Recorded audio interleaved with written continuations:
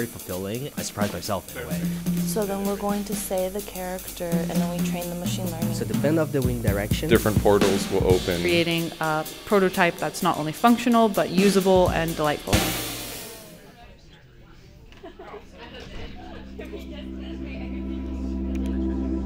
So our project started, we knew we had to use a machine learning element.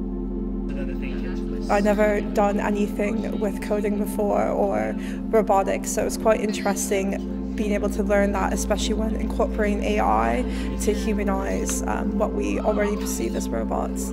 I had to do a lot of reading up on documentations, a lot of troubleshooting here and there, a lot of trial and error. It's a lot of trying and testing, I think.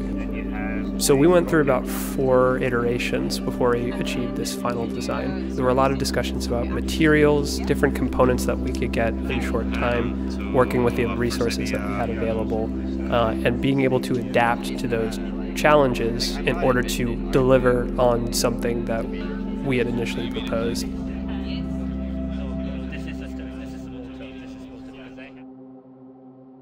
It's too noisy. A revolutionary device that will make your tube journey all the more pleasant and relaxing, and you won't have to worry about noise or temperature anymore. Yeah, he loves to celebrate. So basically it's to learn Chinese characters. So then we're going to say the character and then we train the machine learning to the model to identify it. and then we can see how the hut is going to deform its shape to be more aerodynamic and resistant.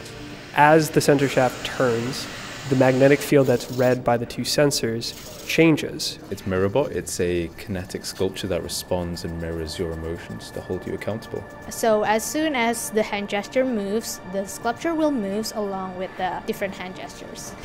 The idea is basically if you try and approach to take the jewelry away from the plant, then it closes and stops you taking it. When you say, Boxy, give me a sweet, Boxy will give you a sweet. As you're looking at this display, it'll change based on how you interact with it. If you say, I love you or you are good, then the pot flashes green a few times and gives the plant a grow light and waters the plant. So basically with a regular image input, we analyze its depth information with the algorithm, and then we produce different rasterized styles in processing. The main idea is to capture signals from the plant.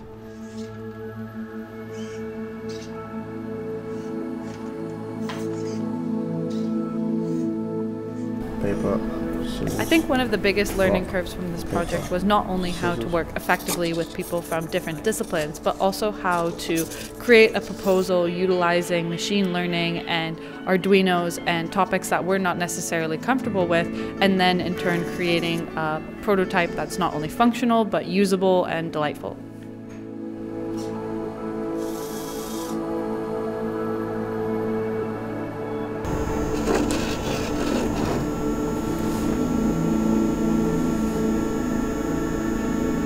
So learning lots from here about sort of the whole design process and how to really get into the ideas and the ideation process and improve sort of the overall concept.